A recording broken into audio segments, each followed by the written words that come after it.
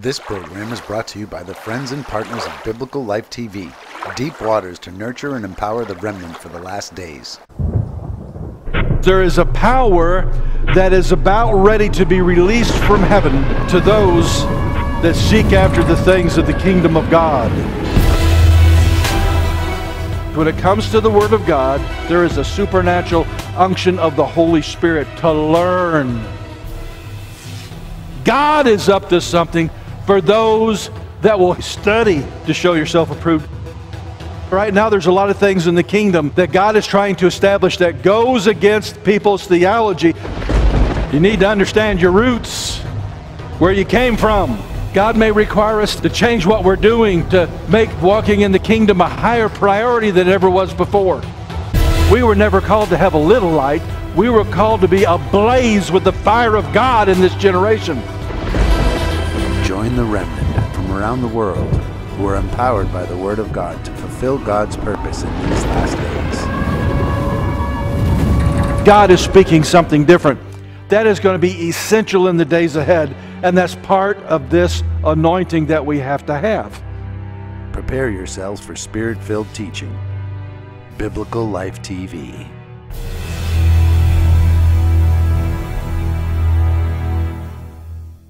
Welcome to another edition of Biblical Life TV. We're doing it a little bit different today. We're in the middle of the COVID-19 pandemic. And so instead of having a room full, I've kind of spread out my families to where I have just a little bit of people to talk to. As I begin, if you're at home, one of the things I want you to do is to go get a little thing of juice and some crackers, because we're going to take communion or the Lord's Supper at the end of this as we proceed forward. If you have your Bibles today, I want to turn to Genesis chapter 3 and verse 15. This message is entitled, Passover and the Lamb of God. Genesis 3 is a story about how the Nachash, the serpent, came into the garden. It was a seraph that tempted Adam and Eve. And when they yielded to that temptation, they were infused with the iniquity force. Sin took a hold of humanity. And you know, God had already told Adam in this narrative, the day that you eat of this fruit, you're going to die. And it would have been real easy for God to have come down, wiped out the two members of the original human race and started all over again. It would have been a solution to the problem, because only they were affected. But God didn't do that. We find here in verse 13 or verse 15, he does something different. He says, I will put enmity between you and the woman, and between your seed and her seed, and he shall bruise your head, and you shall bruise his heel. He said, listen, something unusual is going to happen, that the woman's seed that she is going through, the woman's seed that she is going to bear. This was a supernatural event, because it takes a male to create a baby.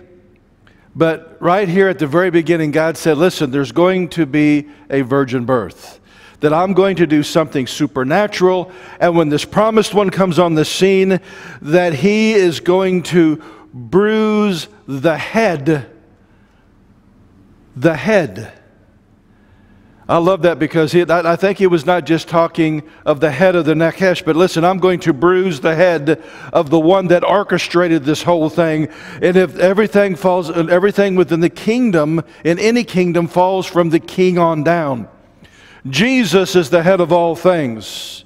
He is over the kingdom of God. Lucifer is the head over the kingdom of darkness. And he said, listen, when the Messiah, when the God of the kingdom is produced in the earth, when he takes on human flesh, the work that he's going to do is he is going to bruise the head of this thing, and that guy's never going to be the same. How many know that whenever you can have your heel bruised and you may limp for a little bit, is a whole lot different than traumatic brain injury.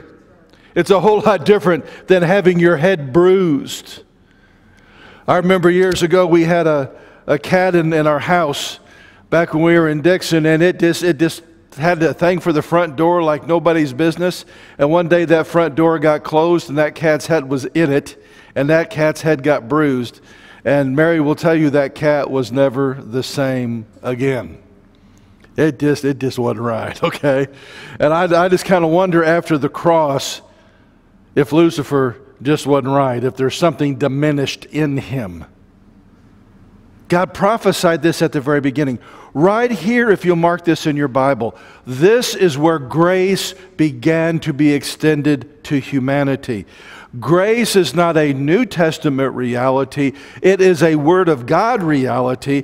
In fact, the word grace or its derivatives are used 10 times more in the Old Testament than they are in the New. It's all throughout. This whole thing began with grace, and just like the plan of salvation, the working of grace began to expand from that point forward. God in His plan, how was He going to bring about this promised one? You know, the enemy thought, well, this is going to be this first generation. Cain raises up and kills Abel. I think we've got it done. No, that wasn't even it. He didn't understand the plan. This thing has been hidden from him from the beginning. But God found a man in Babylon that history tells us that his family were even, not only were they residents of Babylon, but his family business was making idols. So if there was anyone who wanted to keep promoting the religions of Babylon, it would have been Abram. But when Almighty God came to him and said, listen, I'm the only one true God, and I want you to leave everything that you know. I want you to leave the family business. I want you to leave the security of the city. I want you to leave everything, and I'm going to take you someplace that you haven't seen, that you don't even know that's there. And Abraham had the audacity to believe God. Isn't that kind of what salvation is like? We hear the gospel message, and we hear the word say that, you know, taste and see that the Lord is good. Well, all I've ever known is the Pharaoh of this world. Everything just turns to a pile of dung if I'm not careful. There is entropy in the world. Everything begins to fall apart. The life that I thought I was going to have, I can't have, because everything in the world resists it, and there's things within me that's causing me to self-sabotage and all these different things. And now all of a sudden I hear the gospel message. God is calling me like Abram to leave that and to come into something that I can't even wrap my head around. The world doesn't understand Christians. They don't understand how we can be happy when nobody else is happy. This morning, in the midst of a pandemic, I'm driving over here to the office and I'm singing praises. I woke up with praises going through my head this morning. Why can I do that in the middle of a pandemic? The God that I serve is in control. If He can handle Lucifer and bruise his head and work out this plan of salvation, and He has handled pandemic after pandemic after pandemic. He was able to handle them before the CDC. He was able to handle them before the world governments. We need to understand that this God, His very word that came out of His mouth, holds the entire universe together. He's bigger than COVID-19. He's bigger than that situation. And one of the things that the church is learning in this hour is the church is not a building. The church is a people that have been blood-bought, blood-washed, and they're walking with Jesus of Nazareth. We don't need a building. We are the building of Almighty God. I am a walking temple. I'm starting to get into the book as I've been working on it. I've been writing on that right now, that we're not only a priesthood, but we're a temple. And when we can gather in a building, it's a gathering of the tents of God. The Mishkan, like the Mishkan of Moses. We need to, guys, we're worried about if we can survive not meeting as a group, as a church for a month. The early church went 300 years before they had their first church building. I think they knew more about what the church is than we do today. It's not about organizations, it's about a living relationship with the Savior. And this is a great time to press into Him. It's a great time to binge watch good preaching and good teaching. Don't just live on COVID-19 briefings constantly. It'll fill your heart full of fear. We need to make sure we're keeping abreast of what's going on. We take the proper actions to keep people safe. You know, one of the reasons that this is empty today is because I could not bear the thought of gathering the saints and have one of them get sick because we gathered. I would rather them sit home in the safety of their home, me do a video, release it to where they can watch it. Thank God we have the mediums that we do today where we're still doing the podcast. It doesn't quite sound as good as when we do it up here at the studio because it's kind of a mobile unit and I'm still trying to figure it out, but it gets the word out. We're able to communicate. What a wonderful time we're in to have these technologies that something like this cannot stop the spreading of the gospel. But getting back to Abram. Abram was tested of God. He went through a lot of little tests in his life. You know, one of the big ones in my book is when he went to Egypt and out of fear he said, "She's my sister." No, she's your wife. But as you see him growing in God, he began to grow in stature. He began to grow in this relationship with God, which is really the task of all of us. That's one of the reasons we do the feast, so that each year I can learn more about Jesus. If Jesus is not in your feast and the day and hour in which we're living, you're not doing the feast.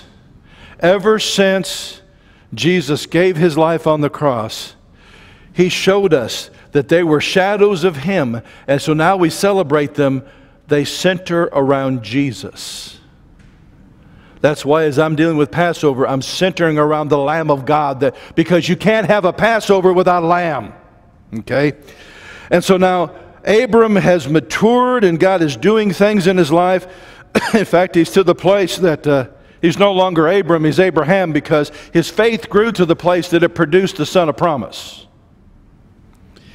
We pick up here in Genesis 2, verses 1 through 3. "And now it came to pass after these things that God tested Abraham and said to him, 'Abraham,' and he said, 'Here I am.' Then he said, 'Take now your son, your only son Isaac, whom you love, and go to the land of Moriah and offer him there as a burnt offering on one of the mountains which I shall tell you.'" I would have had a long argument with God right there. But he grew enough in faith. God told him. He knows God has a plan. The book of Hebrews even says that he in a vision, although at that time in history there had never been a resurrection from the dead, the book of Hebrews tells us that he believed in his heart that God was going to raise him up out of the ashes. That he already had in his heart, God called for a burnt sacrifice. I'm going to offer my son. I'm going to light the fire. And I'm going to watch that child come back up out of the ashes and come back into my arms. Whew. What a man of faith. How many know that over 1,000 years later, almost 2,000 years later, the tomb was opened, and the son come out of the tomb back into the arms of his father. God is exact in everything that he does. We go a little bit further in the story in verse 7 and 8. "And Isaac spake to Abraham his father and said, 'My son.' And he said, 'Here am I, my son.' He said, 'Look, the fire and the wood, but where is the lamb for the burnt offering?' Now all of a sudden, Abraham went to prophesying. This is a prophetic word because Abraham already knew that God told him, 'I want you to sacrifice your son.' But listen to the words here. "And Abraham said, 'My son, God will provide for himself a lamb for the burnt offering.' And the two went together." That is a prophetic word. This is one of the reasons that the rabbis will consider both Moses and Abraham prophets. Abraham was a prophet. God talked to him. He prophesied. Moses is considered not only a prophet but an apostle because he was one sent by God to deliver. And so when the Apostle Paul talks about we're built on the foundation of the apostles and prophets, he wasn't talking about Matthew, Mark, Luke, John, and all the rest of them. He was talking about Moses and Abraham and David and all the ones that walked with God. Now, let's go on down a little bit further, starting in verse 9. And it came to pass, and they came to the place where God had told him, and Abraham built an altar there and placed the wood in order. And he bound Isaac his son and laid him on the altar upon the wood. And Abraham stretched out his hand and took the knife to slay his son. But the angel of the Lord called to him from heaven and said, Abraham, Abraham. So he said, Here am I. And he said, Do not lay your hand on the lad or do anything to him. For now I know that you fear God, since you have not withheld your son, your only son, from me. Then Abraham lifted up his eyes and looked, and there behind him was a ram caught in the thicket by the horns. So Abraham went and took the ram and offered it up as a burnt offering instead of his son. Now this is not a fulfillment of the prophetic word he gave. He said God would provide a lamb. This was a ram. But we need to understand that all of us, we come into a testing from God. All of us are tested by God. This right now in the earth could be a testing. I do not believe that God created the COVID-19 virus. But in the midst of it, it's a testing to see how we respond. Are we going to react in fear? Are we going to react in faith? Are we going to put other people first? What are we going to do? How does our faith play out in the midst of all this? This was a testing of Abram, but Abraham was a man in blood covenant with God. Because in the whole concept of blood covenant is I can never ask of my blood covenant partner something which I am not willing to do myself. He asked Abraham to give his son a promise on the altar for him. This act, this passing of this test, opened the door for God to, and by a virgin named Mary, for her to bring forth a son. And Almighty God made him an earth suit in the body of Mary. And Jesus was Almighty God in the flesh, because Almighty God became the Lamb. If Abraham had not passed this test, the cross would have to have come through another way and another people. You say, well, Mike, what does that have to do with anything with me going on right now? Well, number one, if you're not saved, you need to understand God has had a plan from the beginning. God did not create sin. God did not cause man to fall. It was a decision of man, and all the evil in the world is a product of the response that Adam and Eve had done in the garden. It is not the fault of God. But God said, listen, I'm going to make a way. I'm going to extend grace. And because that grace extended, that grace got a hold of a man named Abram, and transformed him into Abraham that was willing to pass the test and be obedient to God. And right now we may be going through a test. The test that we're doing right now, how we respond right now, may not only affect tomorrow, next year, and the rest of our lives, it may even affect our children and our grandchildren. When we get into a challenging situation, it becomes a test that either we can get demoted or we can get promoted.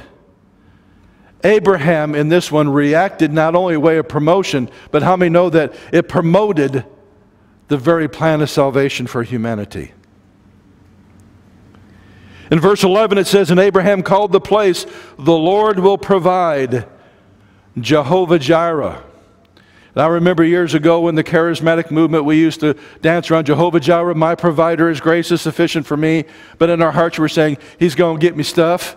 He's going to get me stuff. I'm going to get a lot of stuff. That is not what this is talking about. He named the place Jehovah Jireh because God was going to provide the lamb. God was going to provide the sacrifice. In fact, you know, one of the things that I have studied before this event, I don't really see a ram's horn really even being mentioned in Scripture as a way of, you know, sounding for alerts or whatever. It was after that, and it really began to explode after they were delivered from Egypt. And I've wondered if this wasn't the turning point, that because you can blow the ram's horn in such a way that it's a cry. Before the cross, it was a cry for the Lamb of God to come. After the cross, it's a declaration of what the Lamb of God has done.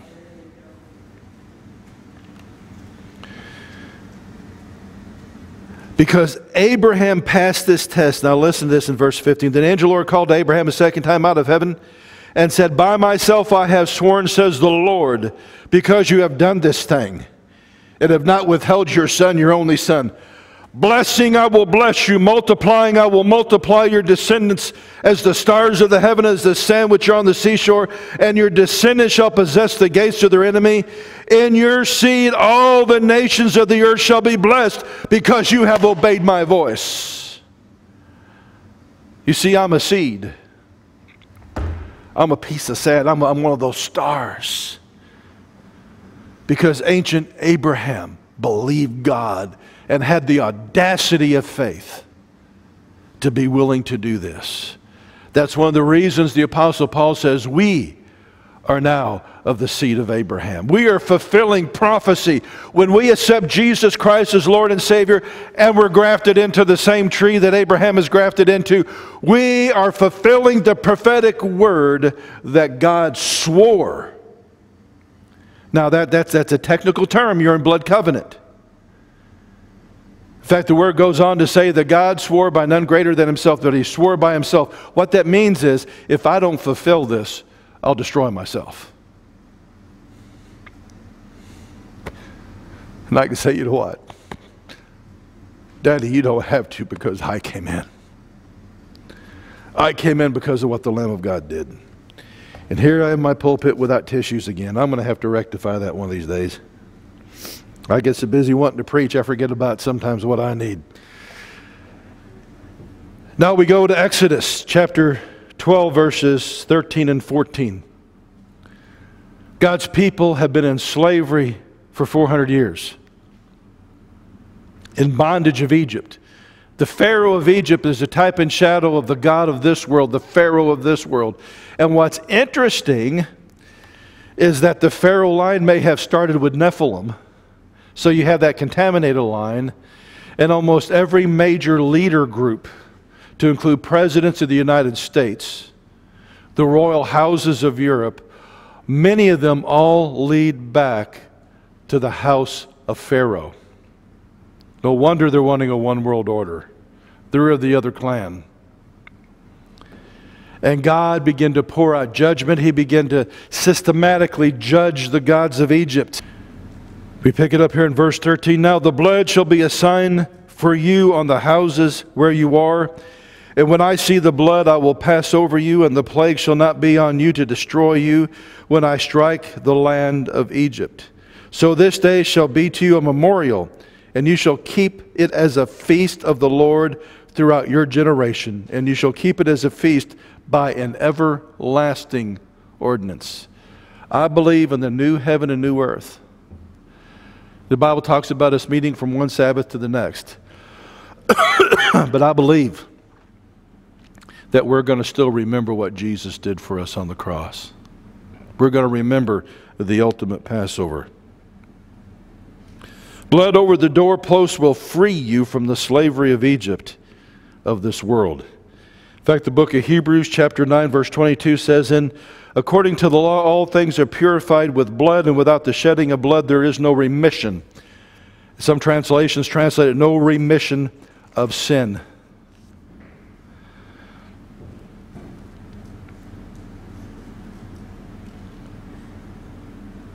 Years later, we find in the New Testament, according to Jesus, is one of the greatest prophets that ever walked the land. And he's baptizing, he's mikvahing the people, the baptism of repentance, which is a reflection of before God had his people meet him at Mount Sinai. They spent 3 days in ceremonial washing to even wash the dust and the stench of Egypt off of them before they met with God. And historically, whenever there would be baptismal pools all around Jerusalem, that whenever they would go, and they would go, before they would go into the temple, there would be a mikvah, this cleansing. And John the Baptist was supposed to prepare the way of the Lord. So he's calling people to repentance, and there's a ceremonial washing, a baptism. Baptism did not start with the apostle, or with John the Baptist. It started with Moses. And he's having them do that because he's preparing the people, the hearts of the people, for the coming of Messiah. He was the forerunner. But then one day it says here in verse 9 of John chapter 1, and the next day John saw Jesus coming toward him and said, "Behold the Lamb of God who takes away the sins of the world." Now what's interesting, in that time they understood exactly what that was, that this was the Lamb that was prophesied by Abraham.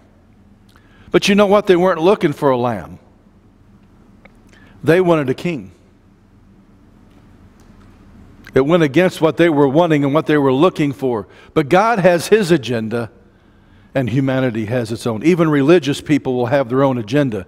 Sometimes that can go against the plan of God. But how many know the plan of God is unaltered by our religiosity? God is going to do what He's going to do according to His counsel and not the counsel of men. That when Jesus came, He came as the Lamb of God. He was the Lamb that was promised to Abraham when Abraham said, God will provide for Himself a lamb. And guys, where He stood, they built Jerusalem.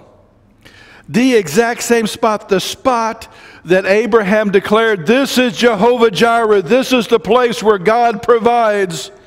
It was there that there was a cross hung, and God provided a lamb for our salvation. Even the high priest during Passover, it is the responsibility of the high priest to go down to Bethlehem and to choose the lamb that he would give for the whole nation, that he would sacrifice for the whole nation. And we find here in John chapter 11, verses 47 through 52, now Jesus, where was He born? Bethlehem. This is the declaration of the high priest, and only the high priest had the right to declare this. Then the chief priests and the Pharisees gathered a council and said, what shall we do? For this man works many signs. If we let him alone like this, everyone will believe in him, and the Romans will come and take away both our place and nation. And the one of them, Caiaphas, being high priest that year, said, you know nothing at all, nor do you consider that it is expedient for us that one man should die for the people, and that the whole nation should perish. Now this he did, not saying on his own authority, but being high priest that year, he prophesied that Jesus would die for the nation. And not for that nation only, but also He would gather together in one the children of God who were scattered abroad. You know, there's people have used the Passion Week of Christ to come against the Jewish people. They had their important role to play. And if the high priest had not done this, if they had not crucified Christ, there would have never have been salvation. God declared this from the very beginning. It had to be the high priest that declared it. It had to be the Jewish people that promoted it. And let me tell you something, our hands are not clean either, because it was the Roman soldiers, it was the Gentiles who did it. All humanity worked in concert to sacrifice the lamb. But see, it wasn't just enough to sacrifice the lamb. He had to be examined. Whenever you brought the lamb into your house, Passover lamb, you examined him. You looked him over just as good as you can to make sure that that lamb was without blemish in any way. Do you know Jesus was examined during the Passion Week? We find here in John chapter 18 and 38. Pilate said to him, what is truth? And when he had said this, he went out again to the Jews and said to them, I find no fault in him at all. Examination. We then go on down to John chapter 19, verses 1 through 4. So then Pilate took Jesus and scourged him, and the soldiers twisted a crown of thorns and put it on his head. And they put on him a purple robe, and they said, Hail, King of the Jews! And they struck him with their hands. Then Pilate went out again and said to them, Behold, I bring him out to you, that you may know I find no fault in him. The Roman official said twice, I find no fault in him. But we pick up in John chapter 19, verses 5 and 6, and Jesus came out and wearing the crown of thorns and the purple robe, and Pilate said, behold the man. Therefore, when the chief priests and the officers saw him, they cried out, saying, crucify him, crucify him. Pilate said to him, you take him and crucify him, for I find no fault in him. Now, Hebraically, whenever you have something repeated 3 times, it brings it to its superlative. There's only 2 things in all the Word of God that's brought to the superlative. That God is holy, holy, holy. And then the testimony of Pilate, there's no fault in him, there's no fault in him, there's no fault in him. Innocent lamb, innocent lamb, innocent lamb. Now let's go on down to verse 14 of John chapter 19. The Lamb of God offered up. Now it was the preparation day of the Passover, and about the 6th hour he said to the Jews, behold your king. And they cried, away with him, crucify him. Pilate said to him, shall I crucify your king? Underline that in your Bible. Him as an official representative of Rome just recognized Jesus as the King Messiah and declared it to the people. The chief priests answered, we have no king but Caesar. Then he delivered them to them to be crucified, so they took Jesus and led him away. And he, bearing his cross, went out to the place called the place of the skull, which in Hebrew is called Golgotha, where they crucified him, and 2 others with him, one on either side, and Jesus in the center. Now Pilate wrote a title and put it on the cross, and the writing was, Jesus of Nazareth, King of the Jews. The many of the Jews who read this title, for it was placed where Jesus was crucified, was near the city, and it was written in Hebrew, Greek, and Latin. Therefore the chief priests of the Jews said to Pilate, do not write the King of the Jews, but he said, I am the King of the Jews. And Pilate said, I have written what I have written. Now you have to think, Hebraically, they were constantly looking for signs. And one of the ways in writing that they would look for signs or acrostics. Now Jesus of Nazareth, King of the Jews, if I'm remembering right, because I didn't write it down here, is Yeshua HaNazaret V'Melech HaYehuda. When you look that down, it's an acronym. It literally spells Yod, He, Vav, He. When they saw that, they saw the representative of Rome just said this was Yahweh hanging on the cross. We want you to change it, to change the acronym, to change that the sacred name is not there. And Pilate said, I've written what I've written. It was Yahweh, the grace of God. Yahweh represents the grace and mercy of God. Elohim represents the justice of God. The grace of God.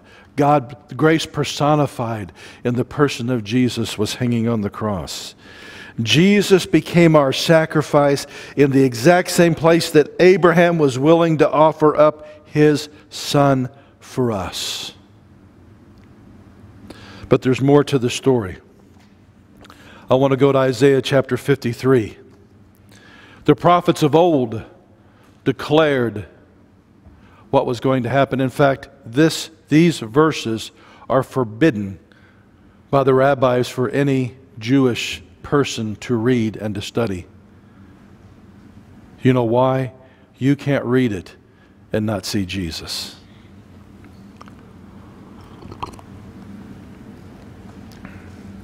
We need to understand that all the betrayal in the garden, how he was despised and rejected, all of that was him bearing our rejection, our betrayals, our sin, everything that came upon humanity because of what Adam and Eve had done in the garden when they accepted the sin nature.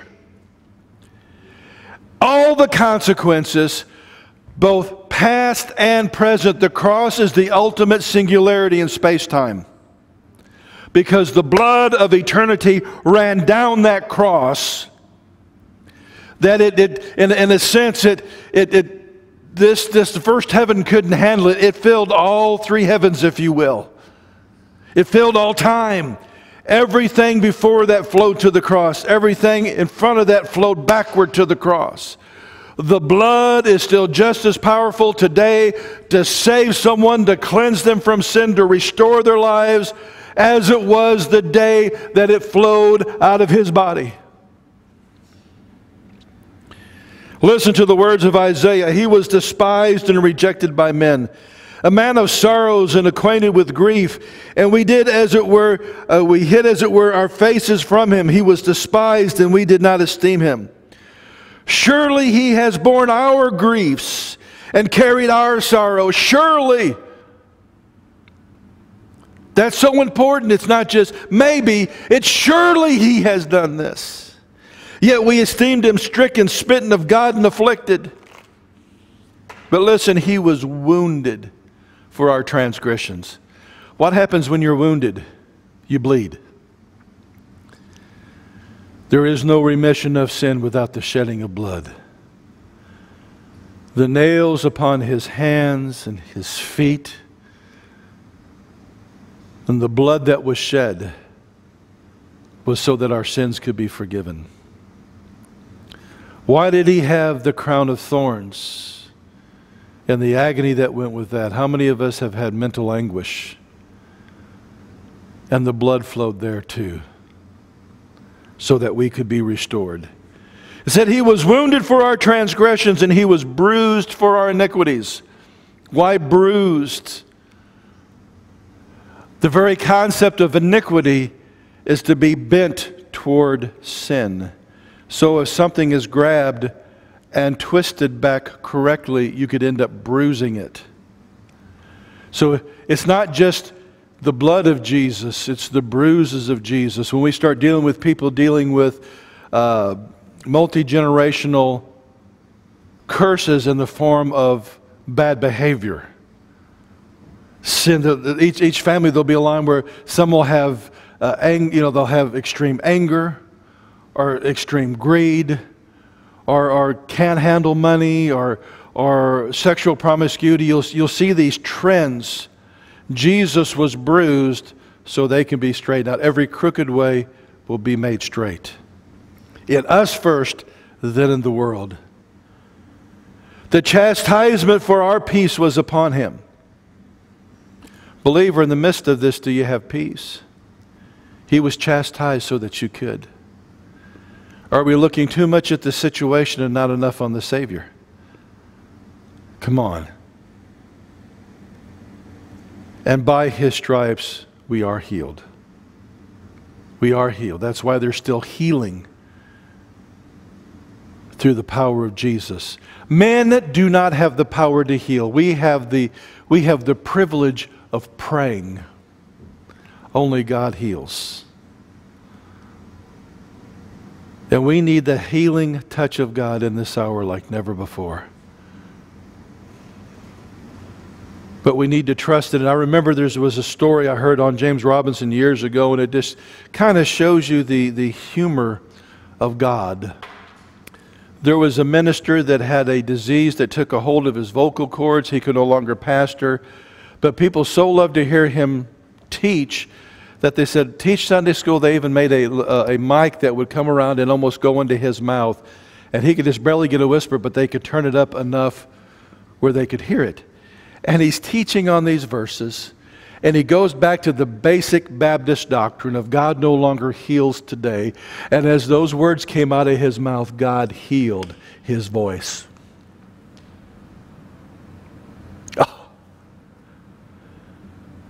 Guys, even in situations where we have given up, God hasn't. The cross is the answer for everything. But how many know Jesus didn't stay dead? Matthew chapter 28, starting in verse 1. Now after the Sabbath, after the first day of the week began to dawn, Mary Magdalene and the other Mary came to see the tomb, and behold, there was a great earthquake, for the angel of the Lord descended from heaven and came and rolled back the stone from the door and sat on it. His countenance was like lightning, and his clothing as white as snow. And the guards shook for fear of him and became like dead men. But the angel answered and said to the woman, "Do not be afraid, for I know that you seek Jesus who was crucified. He is not here. He has risen just like he said." Jesus conquered death, hell, and the grave. You know, one of the most vicious enemies that we have left is death. Our Savior conquered it. He conquered it. The Apostle Paul, looking at the resurrection of Jesus and the promise of our resurrecting from the dead, he said, "Grave, where is your victory? O death, where is your sting?" This is just temporary. To be absent from this body is to be with the Lord. But how many know there's a day coming, and I believe it's closer than it has ever been, that there is going to be the sound of a shofar like you have never heard before, and the dead in Christ are going to rise. Oh, say, Mike, how was that possible? There's not enough dirt on the planet. You know, I've heard people try to give that argument, you know, and how could God sort it all? Well, our DNA is stored in heaven even counts the number of the hairs on your head. All God, in your DNA is everything that God needs to do to create a supernatural creative miracle of a new body. It's going to happen. I can't wait for it. That body is going to be thin and muscular. It's never going to have to worry about COVID-19 or COVID-94. It's not going to have to worry about any sickness or disease. It will be impervious to aging, to death. There'll be no sin. I won't have that sin nature anymore. And I'll be able to see my Savior and look in His face and worship Him.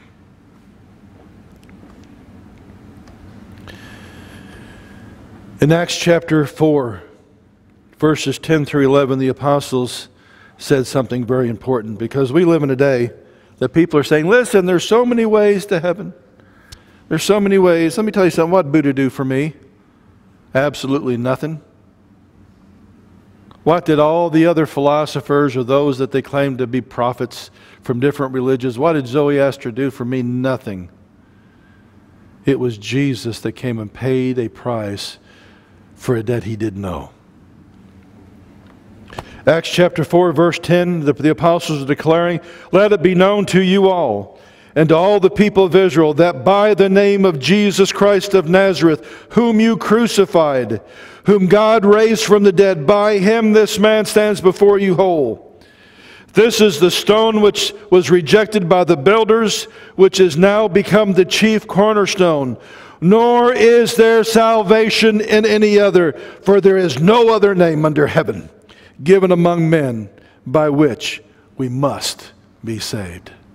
There's no other way but Jesus. There's no other way but the price that He paid on the cross. God provided the Lamb. Jesus came the first time as Messiah ben Joseph, the suffering servant. He said, listen, I'm not coming this time to judge the world. I'm coming to save the world. But the next time that He comes, that I'm waiting for, and I believe I'm going to see in my lifetime, and maybe quicker than I think, that when He comes, it's not to save the world. He's already done it. It's going to be to judge the world and what they did with His gift.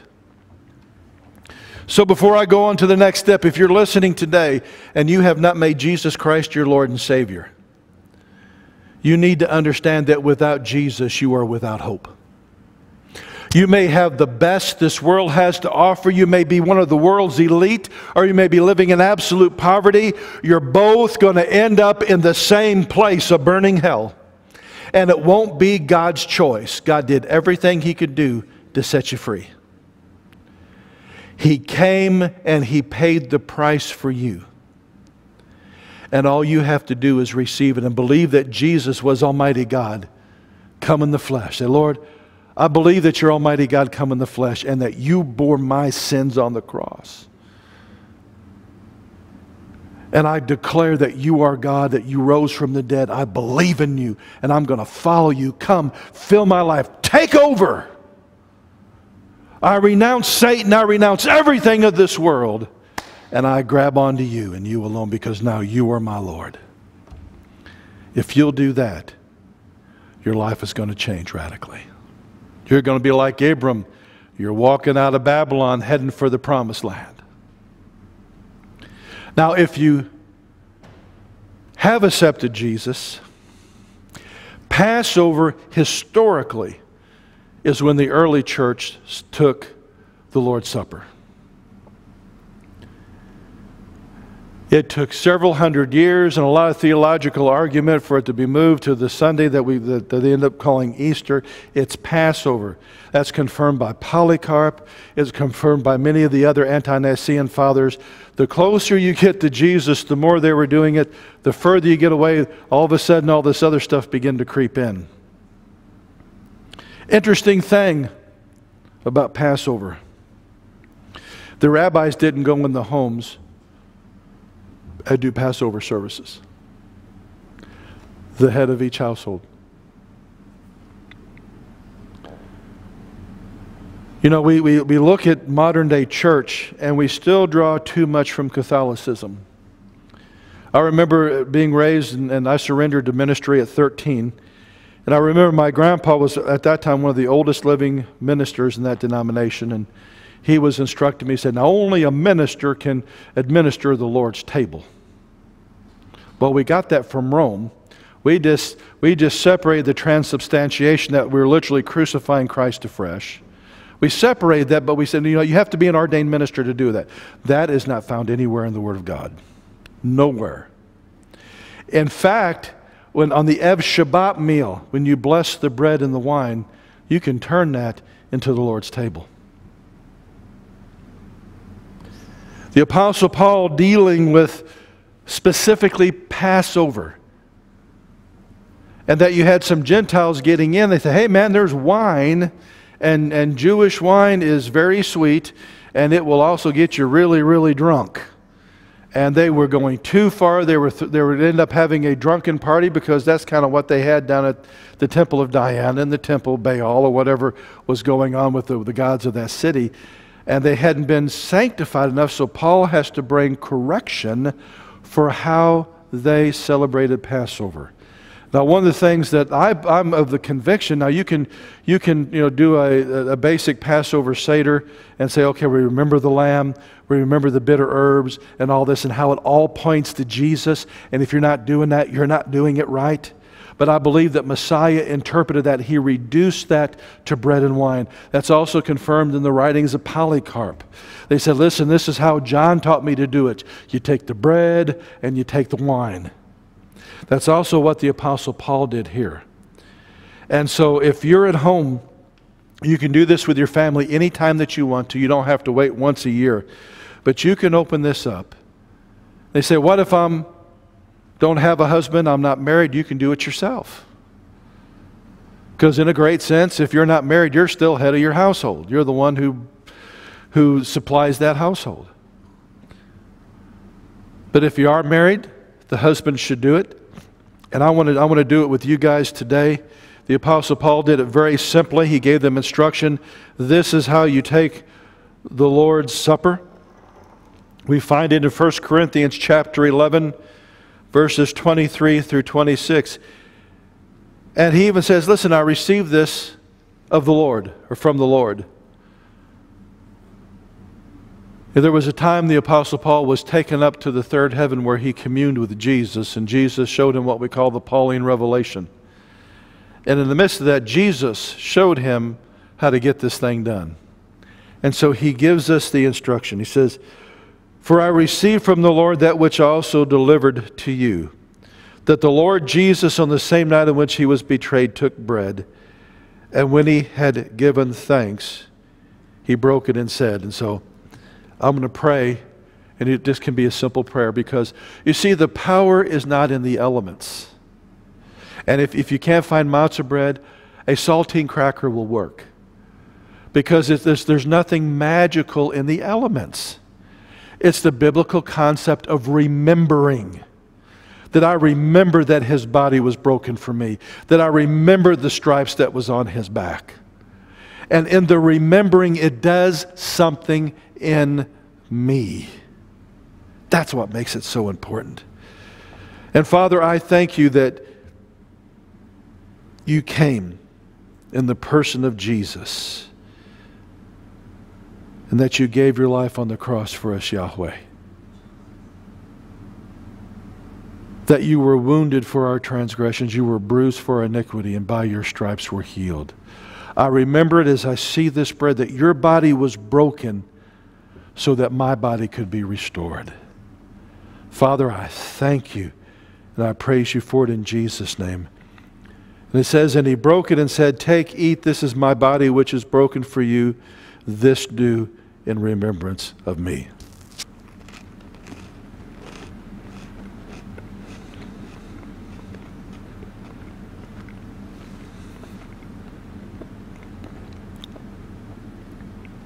In the same manner, he also took the cup after supper, saying, this cup is the new covenant in my blood.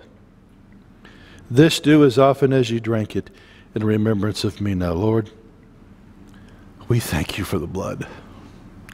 We thank you because of what you did on the cross in this person and in my household. The blood is over the doorpost. I thank you that I am blood bought. I am blood washed. I am delivered by the blood.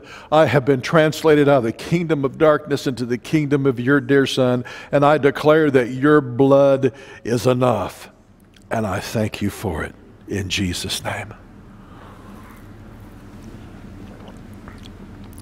Paul also goes on to say, for as often, how often is often? Anytime you want.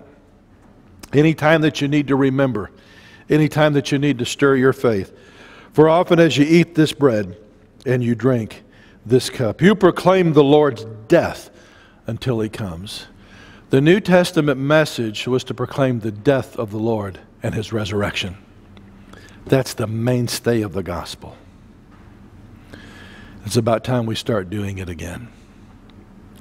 Well, Father, I thank you for all my own church family that can't be with us today. They're watching this by video. All those that are our partners and friends around the world. Lord, I pray for them, Father. Give them peace, Father. Let your presence fill their homes. Let your provision take care of them. Let your peace be upon them. Lord, let us be given the grace to respond by faith and not fear, not only in this situation, but as the end times unfold before us.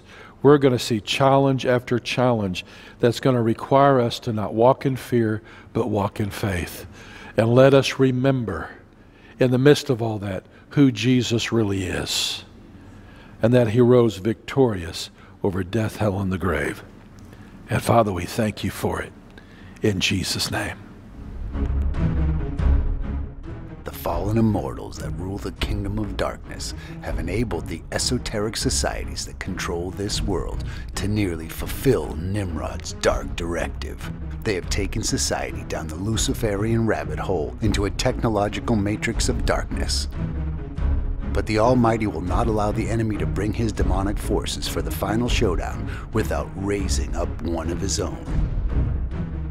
God is waking up people around the world who are shaking off their techno-sorcery-induced spiritual slumber and are answering heaven's call. There is an end-time empowerment coming for God's remnant, and it is beginning to unfold in our day. It is time to awaken, be empowered, and become the Sheeriyth in this generation. The Sheeriyth Imperative is a must-have tactical manual for God's remnant in the last days. Get your copy at kingdomintelligencebriefing.com. That's kingdomintelligencebriefing.com. Hell may have its directive, but heaven has its imperative.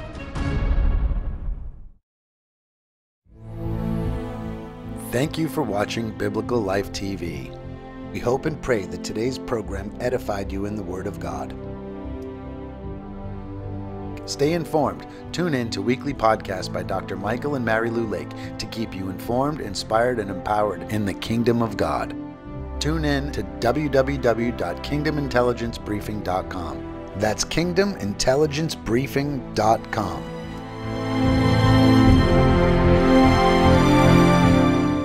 This video was made possible by our partners worldwide.